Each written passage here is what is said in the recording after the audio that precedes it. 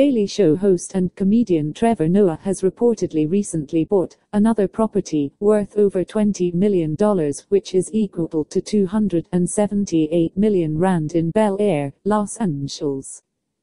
Estate agents confirmed to TMZ that the Daily Show host bought the house through a blind trust. The house, surrounded by glass walls and wraparound terraces, gives Noah views of Los Angeles, reported the publication.